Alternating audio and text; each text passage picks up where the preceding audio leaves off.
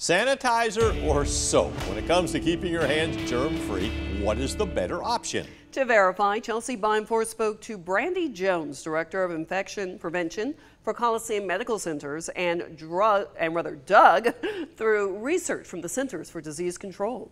Here's what she found out.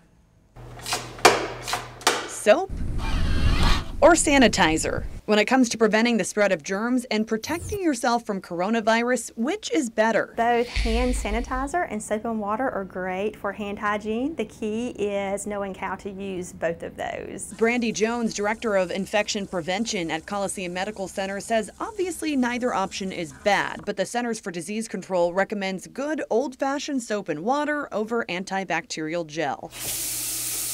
And the CDC says if soap and water aren't available, use a hand sanitizer that has at least 60% alcohol. And apparently a lot of people are doing that. A quick Thursday morning Amazon search showed a lot of sanitizers out of stock or listed at inflated prices like $159 for a liter of Purell or $79.99 for 2 8-ounce bottles. Alcohol hand gel, it doesn't kill everything, just like your cleaning products at your house don't kill all organisms. So if you have something on your hands that you can see, or if you've been coughing or sneezing into your hands, go ahead and use the soap and water, because when you use the soap and water, it's the friction and you wash those germs down the drain.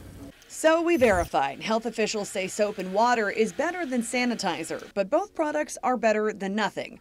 Remember to scrub for about 30 seconds when at a sink and rub your hands together until your sanitizer is dry. In Macon, Chelsea Bimeford, 13 WMAZ News. And to read all of our stories on coronavirus and germ prevention, you can go to 13WMAZ.com.